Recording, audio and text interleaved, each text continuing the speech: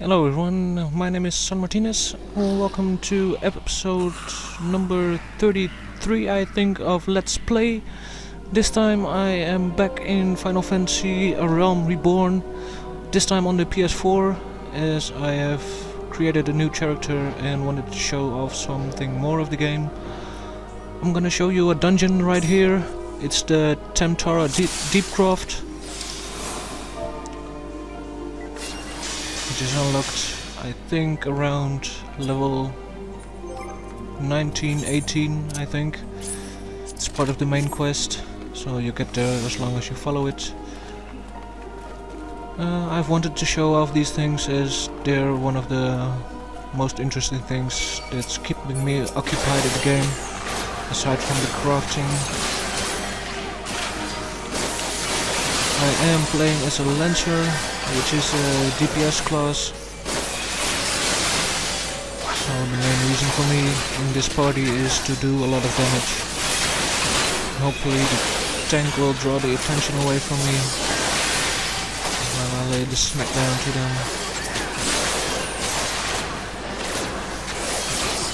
And so far it's going quite well. I hope we have a good healer. Can't go there. I've actually done this dungeon or raid or whatever you want to call it myself. It's the second time I'm running through it. I can use the duty finder to find these kind of things. Currently I have 4 unlocked, and the 4th I need to do for a side quest. And I was trying to do that one, but found another party, so I joined that one. Which is what you're watching now. I'm having a lot of fun with this game. It always keeps me coming back for more.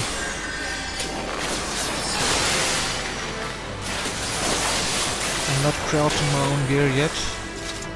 I am depending on quests and fate and dungeon rewards and loot chests for my equipment right now. As soon as I'll get the option to mine materials, good materials, and a higher level in crafting so I can craft my own gear, I will be able to do that.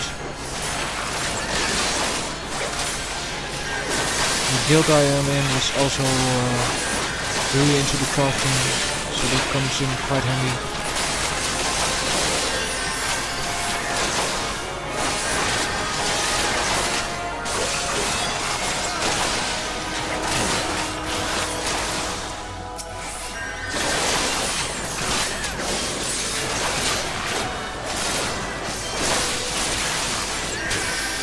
As you can see, I'm not having too much trouble with it.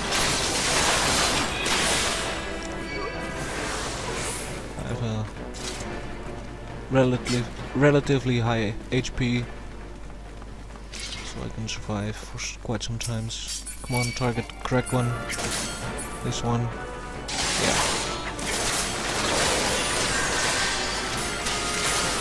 And I'm focusing mostly on combo actions and interrupting every now and then.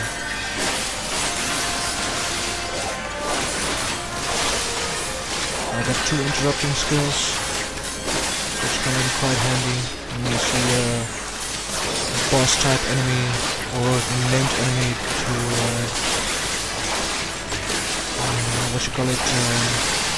charging a skill. You can interrupt them with the stun ability.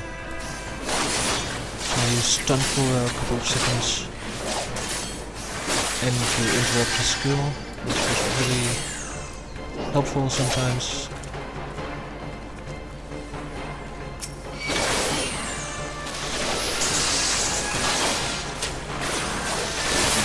Treasure chest there. Hopefully there's something good for me.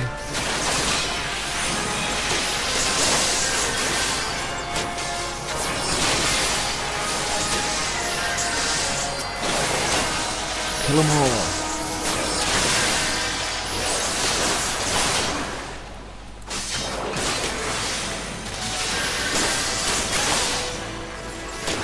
you want to find me on Final Fantasy, you want to play with me sometimes, you can find me on the Phoenix server, which is a European, I think it's the Chaos server and then the Phoenix world on that server. My character's name is sanmartinez, with separation, it's Sun and the last name is Martinez. If you want to find me, give me an invite. You can find me on PSN as well. Just leave me a message and I will add you to my friend list. And hopefully we can play sometimes. As you can see, dungeons are no problems. I'm running fates at the moment. I unlock the ability to use my mount, so I can go to places quite fast. And of course fast traveling, which you can also use.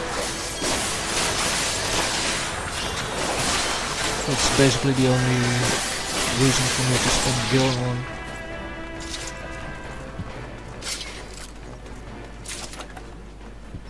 Potions in there. Not what I hoped for.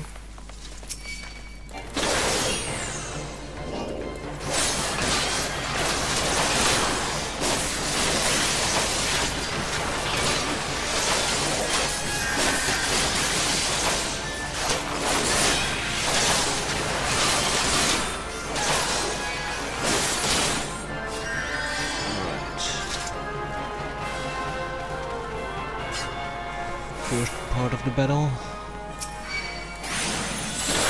I need to destroy 4 of these orbs, I think.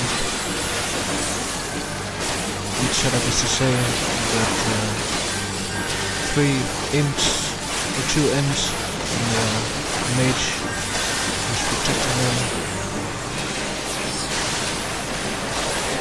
Focus on the mage.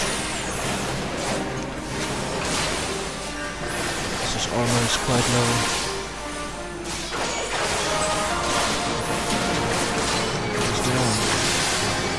And of course there is always one more enemy.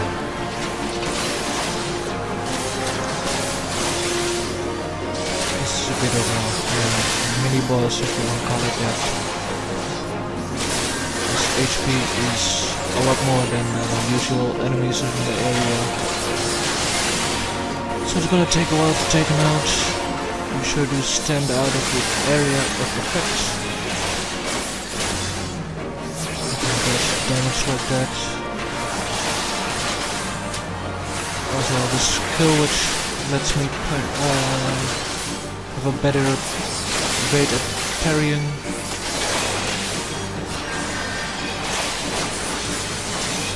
So most of the damage get parried. Only take like 9 HP damage or something. And this skill is active for about 20 seconds. Only the downside is the recharge rate. It's take about like a minute or something. Anyway, we destroyed the first orb. Let's continue on to the second.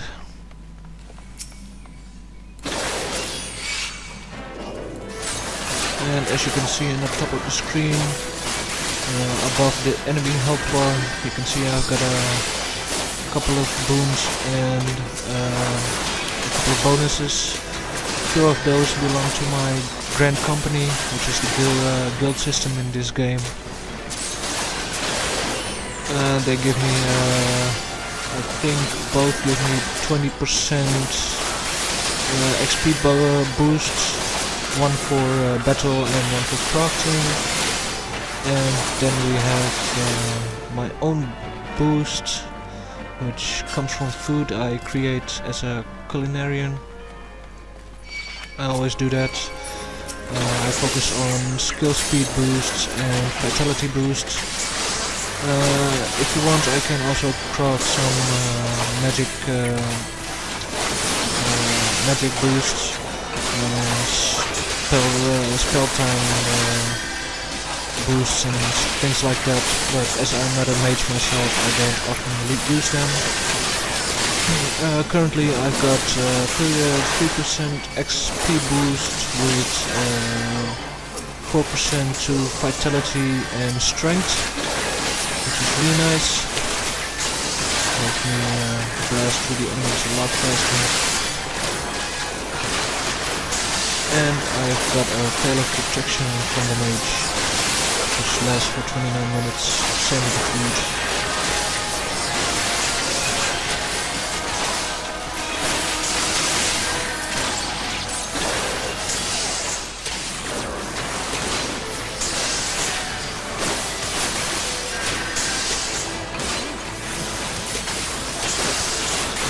Go. The damage are done. Over here. I really like this guy. And as you can see, I'm also still playing with the controller. I got a keyboard hooked up for some chatting, which I don't often do. And I still want to try out the keyboard and mouse setup, which I'm gonna do quite soon when I'm focusing on my conjurer, which is the healing the monk of this game. And it's more easy to select my teammates with the mouse than it is with the controller. There's no problem selecting enemies with the controller. Just focusing on teammates is a lot harder, as it prioritizes enemies over allies.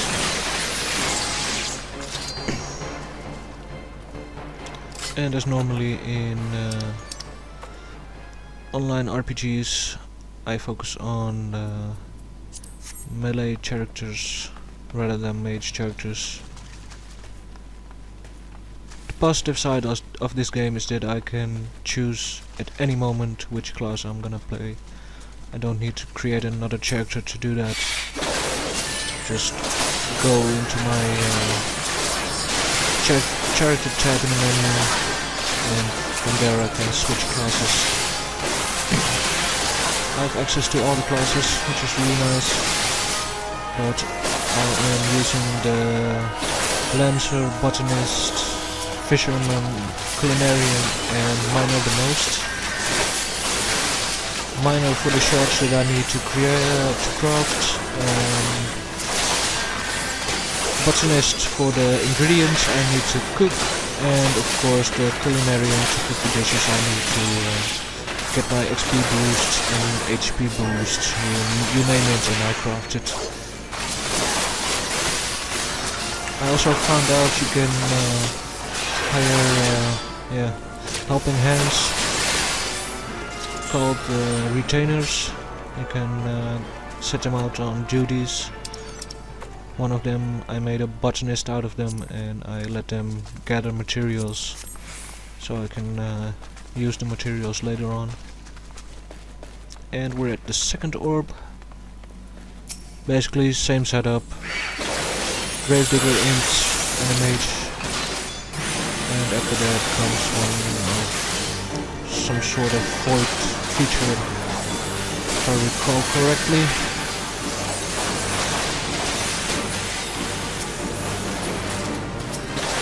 Let's give the mage an ass kicking.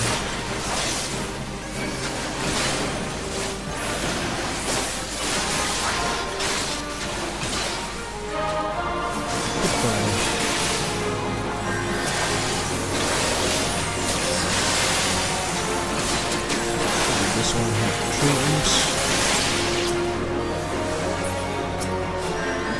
And I'm standing behind him because my skill on triangle, I'm not sure what it's called, as I can't read it from here. It doubles the damage when you attack from behind. And of course it avoids hits. Just in time with the stunning ability.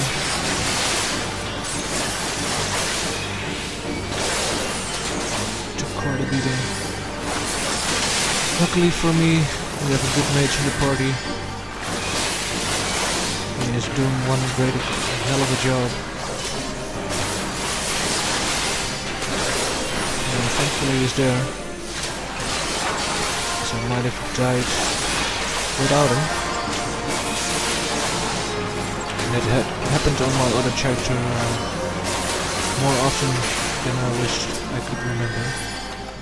And I can't use it, so I passed the item.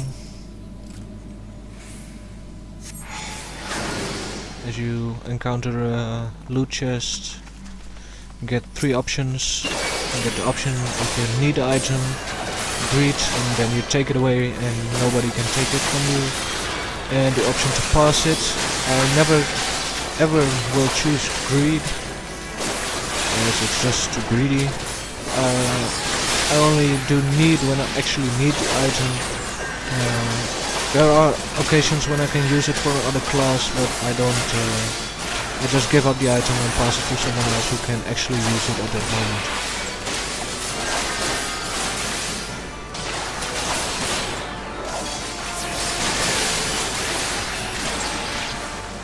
And I can always return with another class to gain the item, of course.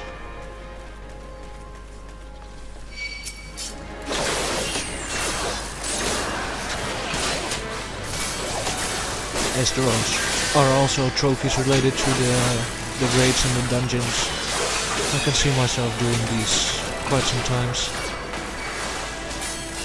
Of course, these are not the high-end dungeons, but at least they are available on hard mode. I'm not sure when, but I read that they are.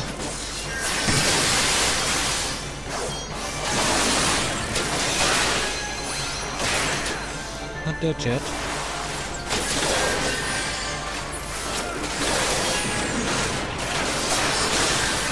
Sometimes I miss the enemies. It's like they are there, but I can see them.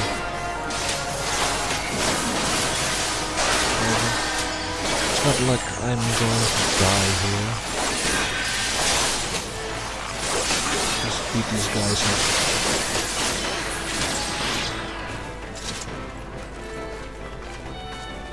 And basically the dungeons and raids are the only instances where the enemies drop gil. Normally they don't drop gil, they only drop items on occasions, which can either be a normal item or a high quality version of the same item, if available, of course. And most of those items are crafting materials.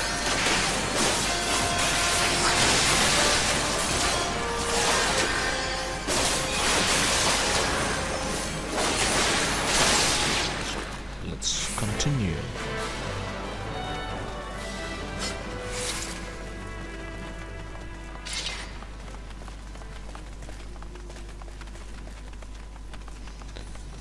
More enemies, give me more. Don't you dare run away from me.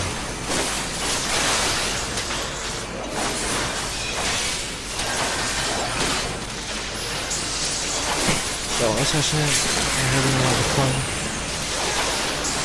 I didn't really expect me to be that into it. I can get into the massive multiplayer online RPGs. However, this game requires a subscription fee. The first month is free when you buy the game. And after that, I think it's 25 euros for 60 days. Which is not too bad. However, I play a whole lot of games, and most of the times it's just not worth it for me to buy a subscription, as I might play it for a week and then never return to it for months, and then one day I think, hey, I'll play Final Fantasy Online, only to find out that I don't have a subscription anymore. So that's a bit of waste of money, and as I said, I play a lot of games and I buy a lot of games. Currently I have about 660 games, so I still have to pay for those, and if I get into the subscription fees, that money goes away from the money I can use to buy other games. And I prefer to buy more games, as I'm just a gamer slash collector. Most of the games I don't even play anymore. I just can't get rid of them. I see most people trading their games, but I can't do that anymore. It's my games, and they belong to me, and they need to stay with me.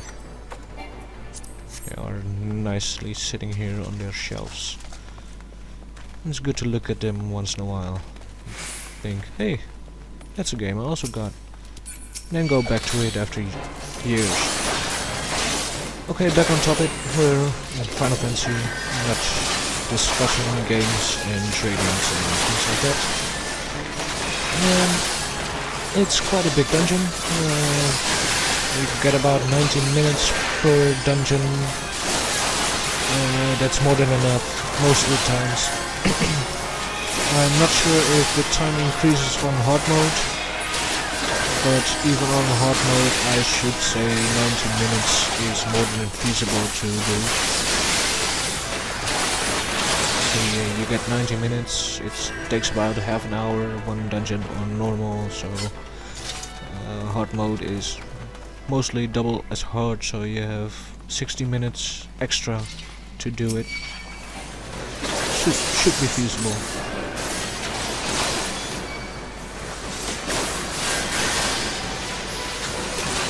And right here the orb is protected by a magic barrier. We'll have to find a rosary before we can enter there. Just have to kill these enemies. And then move along to find that rosary. Rosary, or I'm not sure. Correct me whenever I'm wrong, please. My English isn't flawless.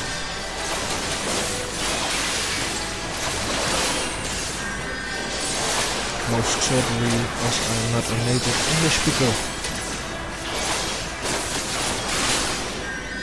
So, there's the barrier. Let's find that thing. I can see it, but it's protected. Kill all the enemies!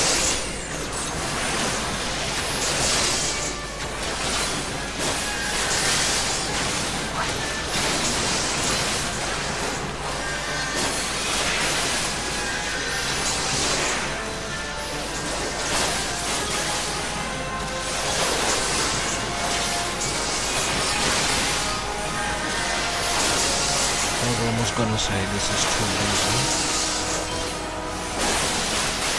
Even the mini bosses don't really pose a threat. Or maybe I'm just overleveled for this dungeon. Most of the times if you're 6 levels above the requirement for the dungeon or fate or whatever, your level is gonna get synced.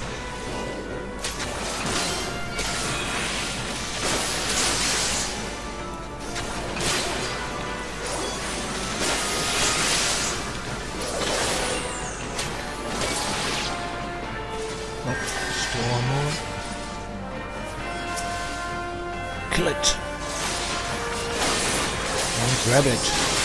Grab it now! Right, got it!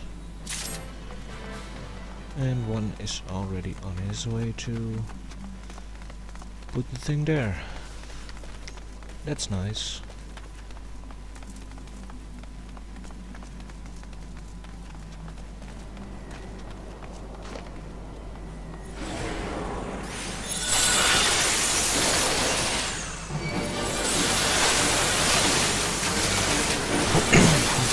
I think these are the last orbs over here. There's the one on the left and one on the right.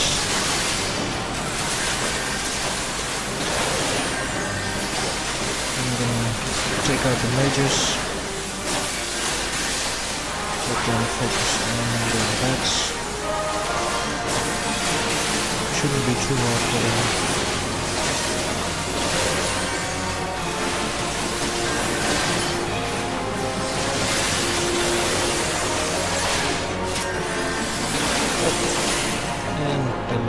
mini boss.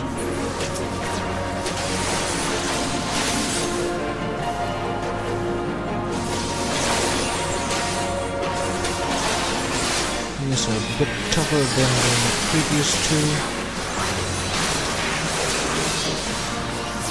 but no match for our party.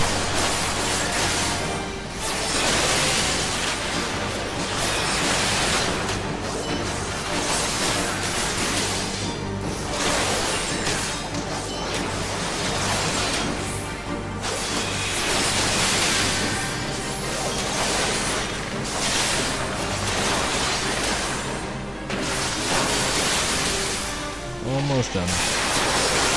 Couple more hits.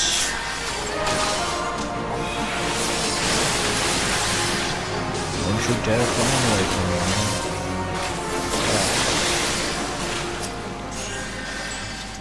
me. Still nothing for me.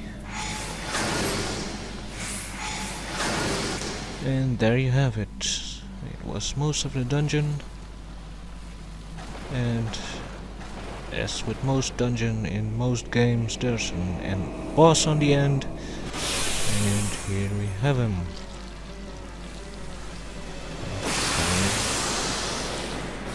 Zoidberg, I think.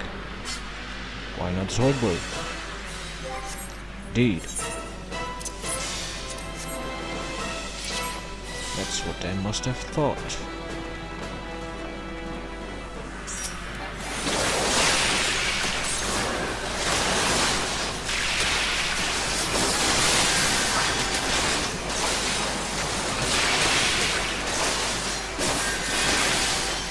Even he is not that difficult.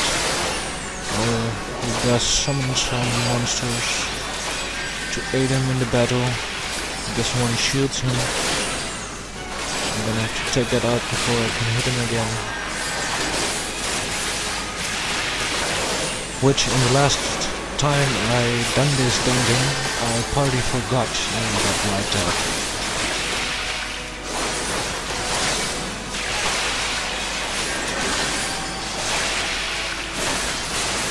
Just hitting him and keep thinking, why does it say invulnerable? Button helm on it. Destroy the shield guys first, and then the rest of the enemies. Then focus on the boss again.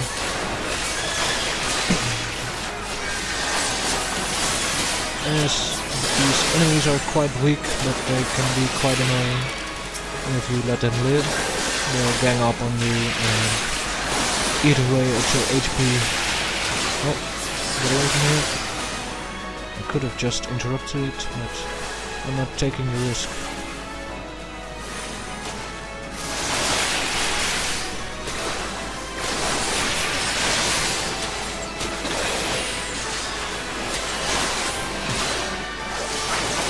The tank is not drawing his attention correctly. He's after our mage, I think.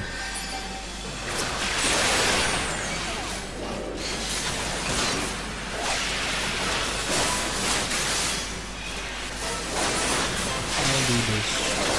Don't you worry about a thing. 'Cause every little thing is gonna be alright.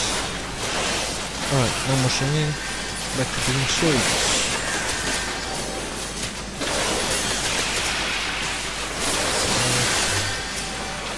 These guys are destroyed.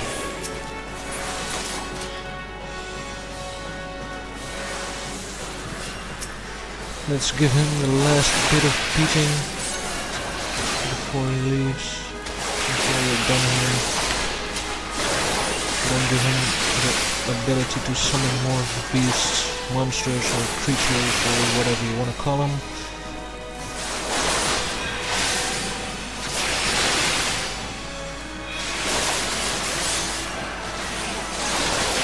Yep. And we reached the limit breaker, so we're doing a lot of more damage. I only noticed this right now. Alright, so that was the Tam-Tara Deepcroft. Let's see what kind of loot we get.